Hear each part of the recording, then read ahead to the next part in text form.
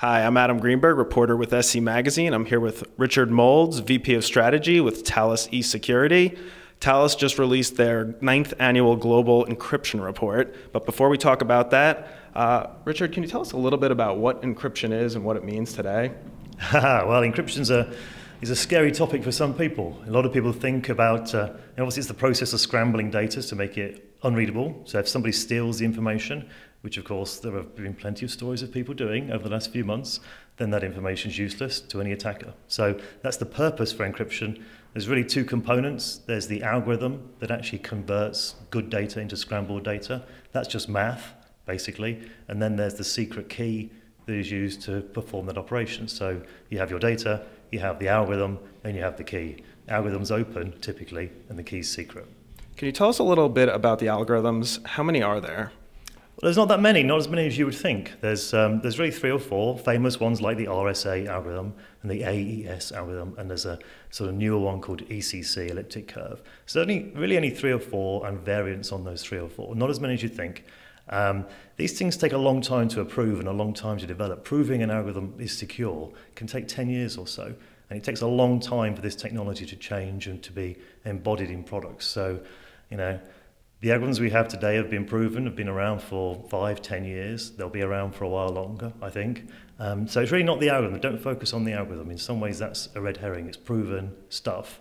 What you need to think about is focusing on the keys, how they're managed, and the people that organize the system and look after it and set the policies. Before we get into key management, can you just tell us a little bit about how the keys work? Are they unique to each organization or each encryption?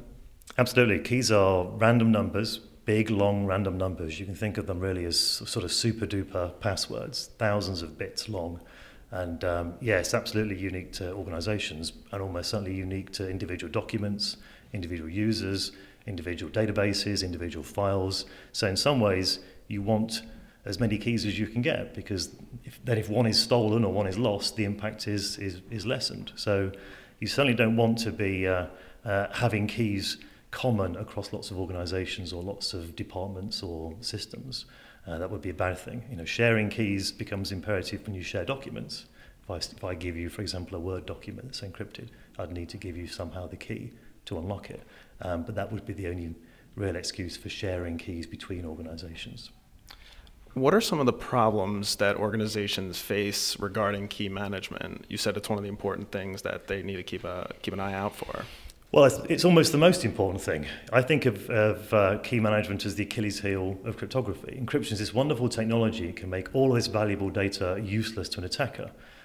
But if you lose the key, then you've probably scrambled your own data and you'll never get it back. And if the key's stolen, then the attacker can get any information that was ever encrypted using that key. And unless you change the key, they'll get all the information that you're about to encrypt with that key. So it really is the Achilles heel. So looking after keys, both from the perspective of not losing them, as well as ensuring that nobody can steal them, becomes really critical. And these keys are secrets. Companies, like people, are not very good at keeping secrets, particularly when this key needs to be copied across hundreds of web servers or thousands of tape drives or disk drives, maybe hundreds or thousands of users. That becomes a challenge. The more times you copy something, the more times you share it, the harder it becomes to keep it a secret. And many organizations are not that well geared up to keeping secrets. Banks have been keeping secrets for years, but many other organizations in lots of other sectors not so good at keeping secrets, as we've found out, of course, over recent months. Industries that have been using crypto for years have figured out how to keep these keys safe.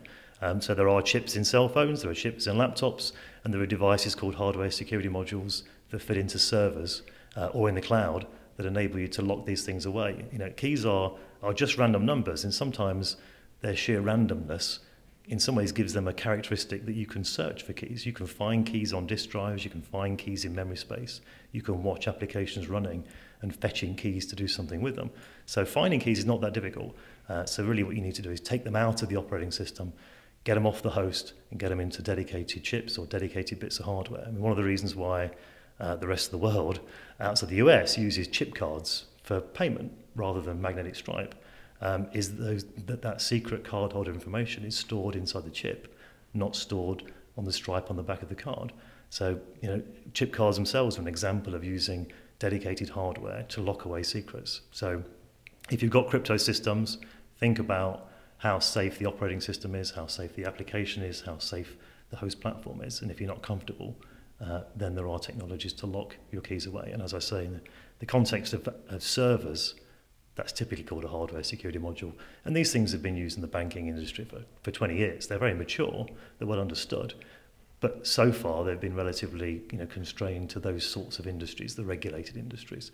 I think these days, when we think about data breach disclosure law, best practices, and even some of the concerns about surveillance and data snooping that we've heard about lately, many other industries, healthcare, utilities, transportation, have got lots of private data that they need to protect. Encryption's a great way of doing so, as long as you can get your head around managing keys. Richard, thank you so much for all this great insight. I'm Adam Greenberg, reporter with SC Magazine, here with Richard Moulds, VP of Strategy with Thales eSecurity. Thanks for tuning in.